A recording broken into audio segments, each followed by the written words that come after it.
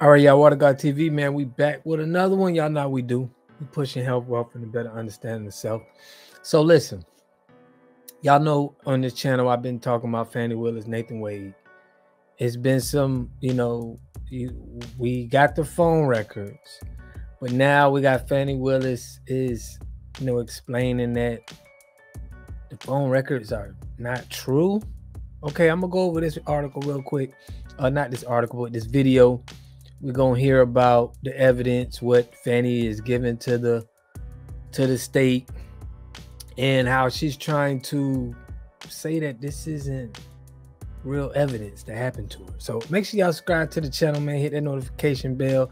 Push me in the algorithm, so I can stay alive in the YouTube street. Instead, what she did was 10 times worse, and possibly the most embarrassing thing I've ever seen. We have the cell phone data. We know for a fact that Nathan Wade was visiting her at her condo, but she is now denying this, or rather she is refuting the claim, she's refuting the data in the most idiotic way imaginable. Breaking, Fani Willis responds to Affair Cell data, claiming her calendars and emails prove that she wasn't with Nathan Wade, but the dates don't match up. It appears Fani Willis is trying to exclude evidence. Soros-backed Fulton County District Attorney Fani Willis responded to a new court filing using her paramour Nathan Wade's cell phone data to determine whether the two lied to the court about when their romantic relationship began. According to the Atlanta Journal-Constitution, authorities geo-tracked Nathan Wade and found that Nathan Wade made at least 35 visits to Fani Willis's Hateville neighborhood before he was hired as the lead prosecutor in the lawfare RICO case against President Trump and 18 associates. Now, a desperate Fani Willis responded to the latest allegations in a court filing on Friday evening. The records do nothing more than demonstrate that Special Prosecutor Wade's telephone was located somewhere within a densely populated, multiple-mile radius where various residents, restaurants, bars, nightclubs, and other businesses are located, Fani Willis said in a motion reviewed by this reporter. Additionally, Fani Willis submitted her calendar and emails to, quote, prove that she wasn't with Nathan Wade on September 11th and 12th and November 30th, 2021, but the dates don't match up with when the hookups took place. Screenshots of Fani Willis's calendar and emails with the dates that don't match. So the dates that are relevant here, the big hookups that she's denying, essentially the times where Nathan Wade went for a late-night booty call at Mrs. Willis's home and then left early in the morning, were on September 11th, September 12th, and November 30th of 2021. Fani Willis is now attempting to deny these claims, to disprove these claims, by releasing a couple schedules, as you can see here on the screen, on the dates of April 12th, 2021, April 20th, 2021, and May 10th, 2021. Well, look, she was busy from 11 a.m. to 6 p.m., from 9 a.m. to 4 p.m., and from lunchtime to 3 on these 3 dates. MAGA chud racists BTFO'd.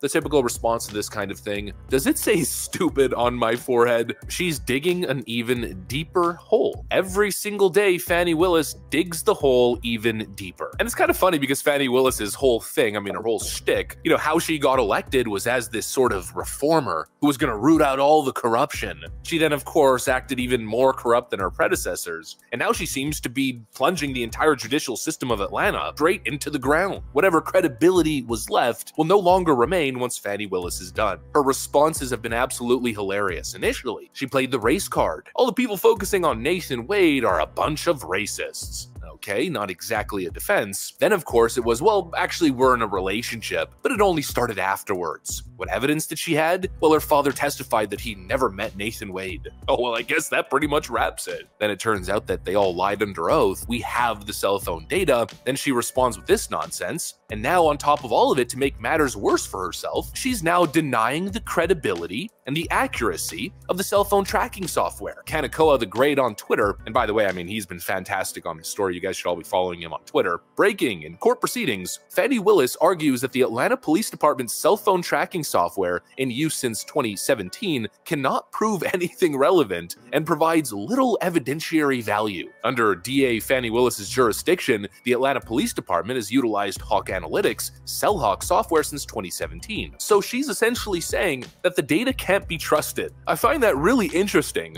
I'm not sure if you guys ever watch TV shows like The First 48, but in so many homicide homicide cases, what ends up being the nail in the coffin for some of these criminals in their trial is cell phone geolocation data. In other words, Fani Willis has absolutely no issue putting criminals behind bars using cell phone location data as evidence, but now that that location data is being used against her, it has little evidentiary value. I wonder how many people she's put behind bars using cell phone data as evidence, yet she has the audacity to claim that it is little evidentiary value. Another horribly embarrassing moment. Fani Willis is clearly in over her head here. She's obviously a corrupt incompetent who should have probably never been elected into the position in the first place. I mean, just think about it. She's the top lawyer, essentially, the top prosecutor in Fulton County, and these are the arguments that she's making. Yeah, how about we not elect people into such incredible, prestigious positions of power based on skin color and gender? This is what you get. Corrupt actors who feel they're above it all, acting a fool, turning the justice system over on its head, causing irreparable damage to the county and, frankly, the state's credibility. Good job, Fani.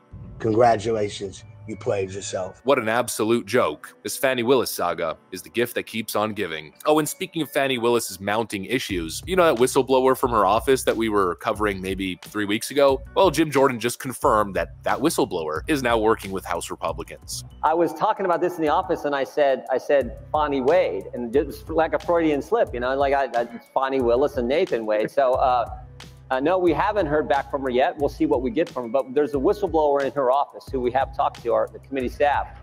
Yeah, and she, the whistleblower, I think she's like 4'11", but Fani Willis had 7 police escort her out when she fired this lady, because this lady raised the concern that Miss Willis was not spending federal funds and not following the grant, the rules of the grant and the grant dollars in the appropriate manner. So she raised this concern, and then Fani Willis fired her. She's now talking with our office, and we'll see where that goes. And that's why we subpoenaed for records and documents related to this. So I guess more to come on the Fani Willis story. I'm just completely shocked that she still hasn't resigned in absolute shame. Anyways, that.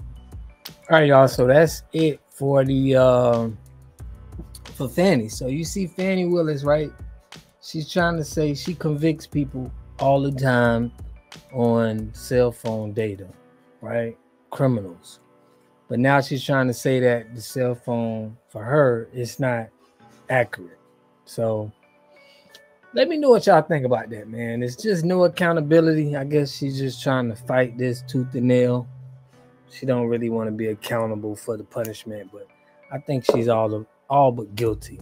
You know, the public sees it, everybody sees it. But hey, let me know what y'all think in the comment section. I'll catch y'all in the next video. Peace and love. Make sure you get your free water test at Envirely.com. Here we got Mr. Pollock. He had a cornfield.